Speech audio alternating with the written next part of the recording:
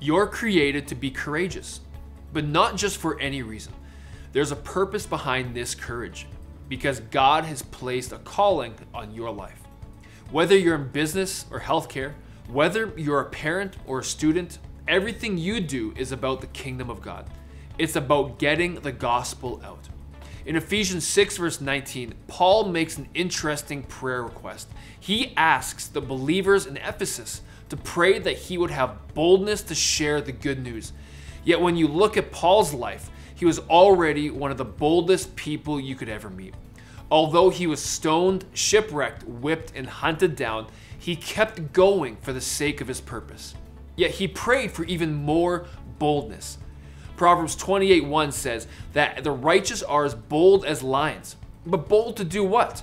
Bold to come to Christ and to get his ability to share the good news with the people who need it. In whatever sphere of influence you have, whether that's in your neighborhood, workplace, or circle of friends, get out there and live the message of Jesus. Trust God to give you the words to say.